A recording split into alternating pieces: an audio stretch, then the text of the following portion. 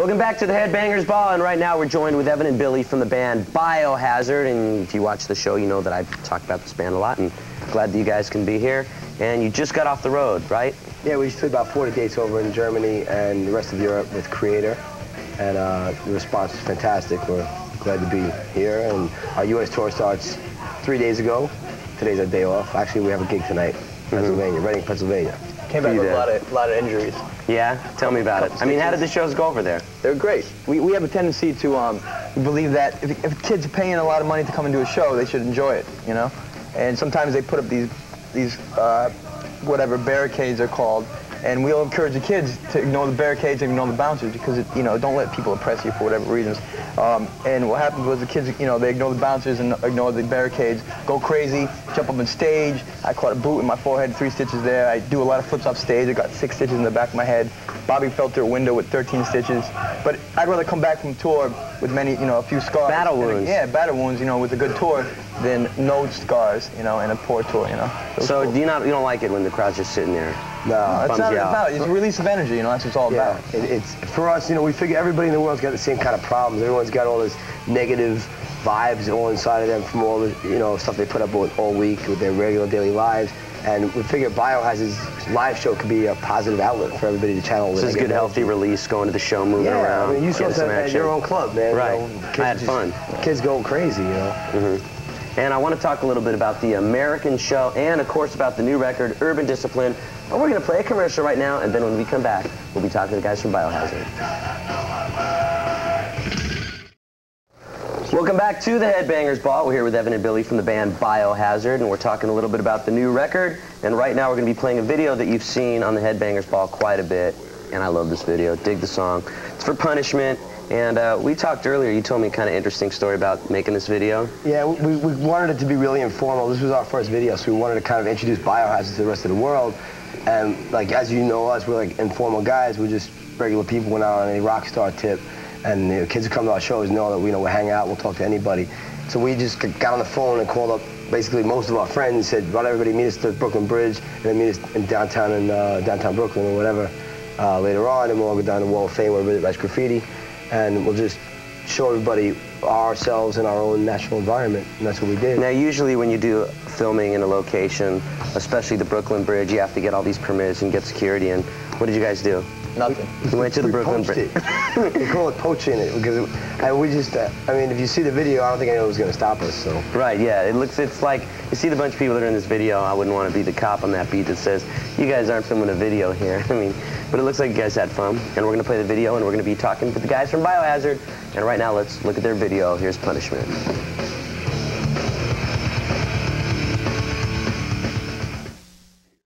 Danny and Bobby from the band Biohazard. You just saw their video, and here's a couple other guys from the band. And I want to talk a little bit about this Discipline, which is out in your stores now.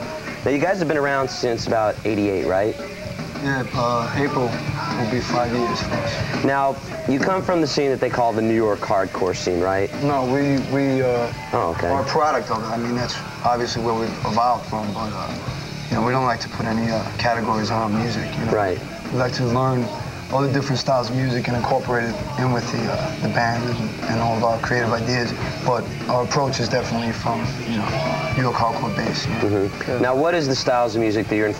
You can definitely hear the heavy stuff coming out, but you also hear a little bit of it's not hip hop, but there's some rap influences in it.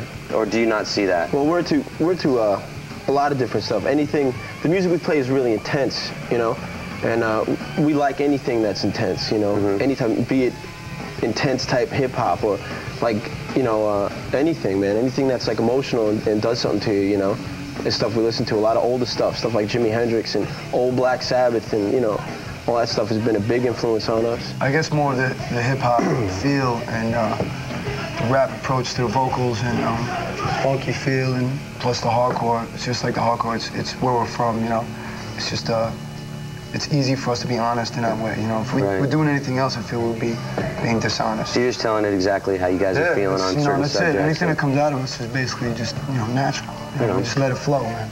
Okay, we're going to be talking to these guys in just a bit. But right now, we're going to be playing a video from The Cult. Here is Love Removal Machine. Back on the Headbangers Ball with Biohazard. The new record is called Urban Discipline. I got it. I suggest you get it. I want to talk about a couple of songs here. First of all, could you explain a little bit the lyrics of Black and White and Red All Over? Because people have got different misconceptions on this stuff, and the band actually. Yeah. Well, you know, there's a lot of closed-minded people out there, and we definitely try to raise consciousness about certain things, you know, and no matter how smooth or how in your face and up front you'll write something, people will still try and read between the lines to try and pick something out, you know, just to point fingers and whatever. And sometimes they'll just look at the title of the song without even reading the lyrics or finding out what the band's about. Yeah, they see black and white and they go, oh, it's a racial thing. Racial. Because you heard well, people say, is. oh, you guys are right. This is a racist band. Or you hear stupid stuff all the time. Everybody out there has got to chill out and they got to wise up and they got to wake up out of this trance that they're in with the TV. You know what I'm saying? They're listening to the almighty TV, telling them who to hate, telling them what to hate and why to hate it. Just the media in general, not just TV, you know. It's like news also is you know, they play what they feel is news, you know. If you ran the news, it would be Ricky's news, or if I ran the news, I would put on what I feel was fit news. So I mean, the song is basically about the media and the media manipulation of people, and it's also about racism and fascism. You know, the first line of the song is fascism is the epitome of ignorance. We just went over to Germany and sang it to everybody, you know what I'm saying? And they got a real problem over there. Yeah, that's right. You know, people here don't really realize, you know, we played a show the other night and we said to the crowd, you know, we just got back from Germany and some kid yelled out, you know, screw Germany. And then we stopped and we were like, you know, that's wrong, that's a stupid attitude. You know what? I said, for all you people, I said, never mind you tonight, just the rest of the set's going out to the kids from Germany or whatever, you know, whatever we did. We did it for our own reason. Because people have to realize that there's a big world out there, you know what I'm saying?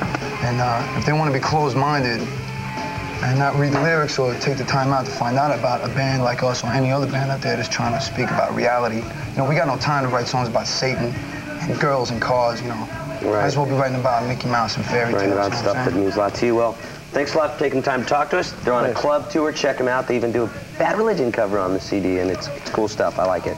And good luck with everything. They're an American tour, and we'll be back with more Headbangers Ball, including a video from Sex Pistols, so stick around.